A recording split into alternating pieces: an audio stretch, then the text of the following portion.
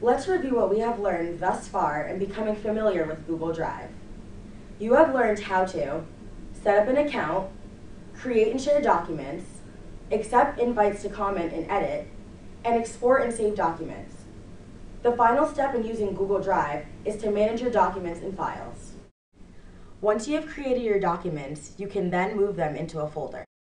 In My Drive, select the individual documents you want to place in your folder using the checkbox on the left-hand side of the page. Then click on the Create Folder icon in the top left of the page. Next, name your folder, then click Create. After your folder is created, you can then move your documents into the folder. Select the Organize icon, which is the third icon from the left.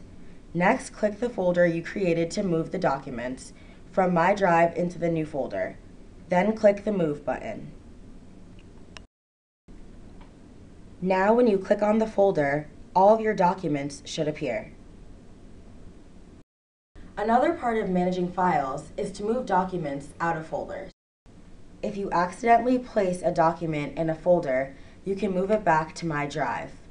First, select the document you want to remove by checking the box next to it. Next, go to the Organize icon and select My Drive, or another folder that you want to place it in. Then click the Move button. The last important part to managing your files is deleting files and emptying trash.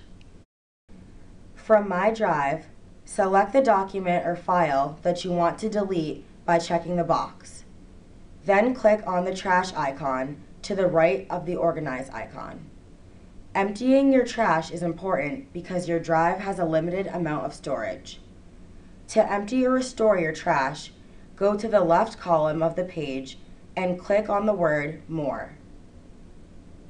Then the word Trash will appear on the drop-down menu. Select Trash and then click the boxes next to the documents you want to restore or delete forever.